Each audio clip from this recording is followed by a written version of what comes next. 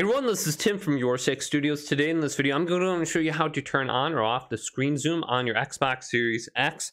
So if you want to turn on the magnifier, just hold down the Xbox button and then open up the screen and then press the button on your controller with the two little boxes on it and you will zoom in.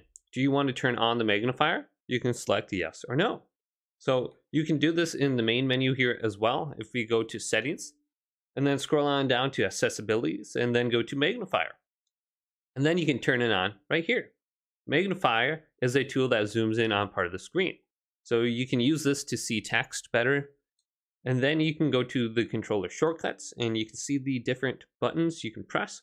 So it says press and hold the Xbox button until it vibrates and then press the view button as well. So let's hold this and then press the view button and here we go. And we're zoomed in.